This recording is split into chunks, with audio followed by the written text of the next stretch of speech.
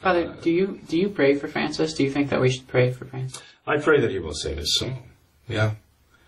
I pray, I pray that if by some stretch of the imagination, he really has the Catholic faith somewhere. I mean, it's not what he's professing, but that God will give him the grace to profess that faith, the true Catholic faith.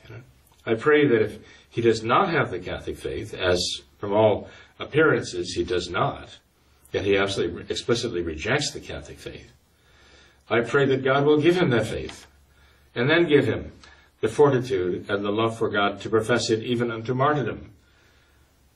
I do actually pray for him that he will do that. Typical modernism and Freemasonry.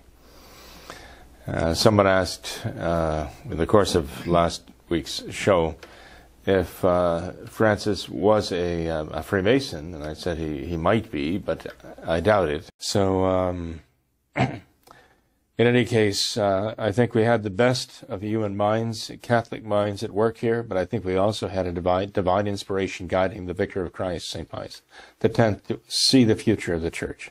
Absolutely.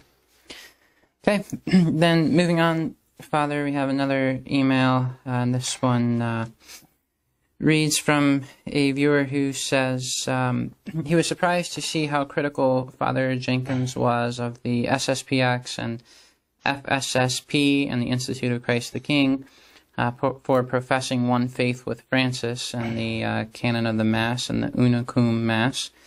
And he says, my question is, how can Father Jenkins in principle reconcile his own criticism of these groups and yet not attack his involvement with Bishop Kelly, who was consecrated by Bishop Mendez? And Bishop Kelly himself even admitted that he wasn't sure if Bishop Mendez used, at that time, John Paul II's name in the canon of the Mass. Mm-hmm. Do you see any hypocrisy there, Father?